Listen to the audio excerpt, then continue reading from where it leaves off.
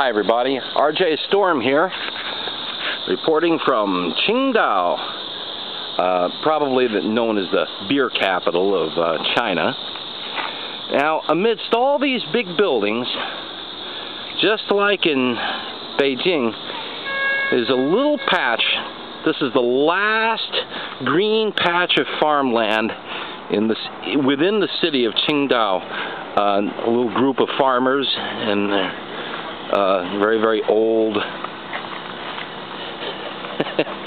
old homes that they've had for a long time have simply refused to move. They're not budging. So nestled in the middle of nestled in the middle of the city here is this little bit of farmland. I see, and there's some irrigation water coming through here. Oh, Shanghai. Oh. So we just wanted to show you this. It's a little patch of ground. I guess by American standards, it'd be about looks to be about a 2-acre plot. But they seem to have all kinds of beans and vegetables and things here, and they're purple.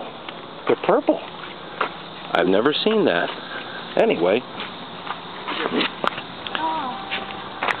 this goes on for a little bit. I see there's all kinds of corn, beans, melons, peas, squash. There's some peaches.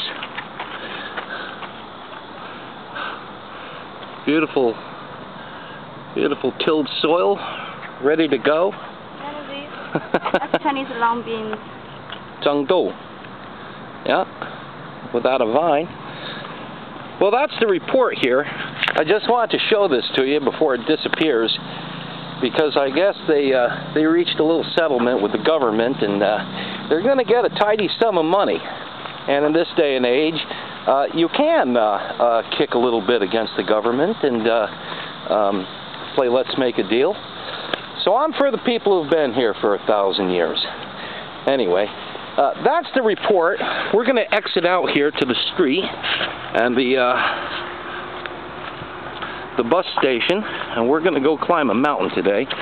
And there'll be more video, of course, raw video footage, being I'm not smart enough to edit these things. And you see, you go from the country out to hustling, bustling civilization. All right? We'll yak later. Bye-bye now.